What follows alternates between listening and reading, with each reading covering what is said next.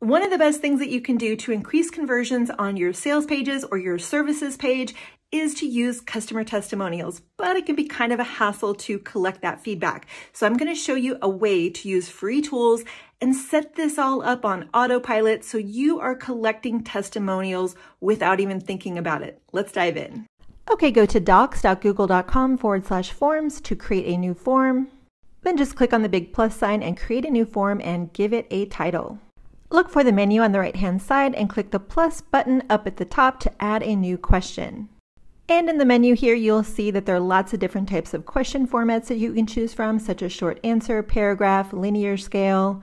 So you can check out your options there, and then I recommend putting all your questions, organizing them inside of a Google Doc. Then you can just copy and paste them into the form. So I have scale questions here, and I have open-ended questions. I'm going to show you how that works. So back over on my form, for question number 1, I'm going to choose linear scale. Then I'm going to come back to my document and I'm going to copy and paste my first question. This is going to be on a scale of 1 to 5. So for number 1, I'm going to put very dissatisfied. And then for number 2, I'm going to type very satisfied. When you're done, go back over to the menu and click the plus sign again to add a new question. And this time we're going to choose paragraphs so that they can answer an open-ended question. Now, if we look up at question number 1, we can now see that we have that nice scale.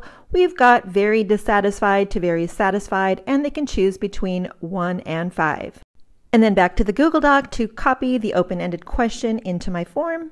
And just keep going along one by one until all of your questions are in the form. So now we're ready to share the form. So look up in the right-hand corner of the top menu for the big send button. This is where you're going to be able to either send this form to an individual email address, or what we do is we copy the link and we include that in a follow-up email sequence that gets automatically sent to our customers after a period of time after they've made a purchase.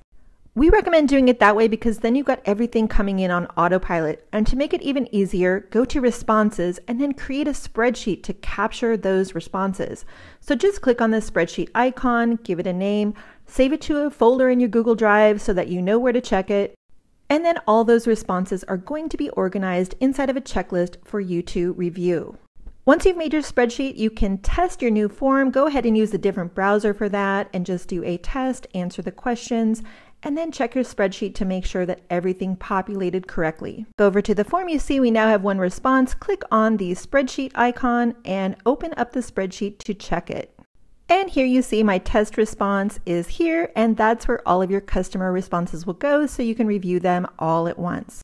And if you want more tips like this, make sure you're following us.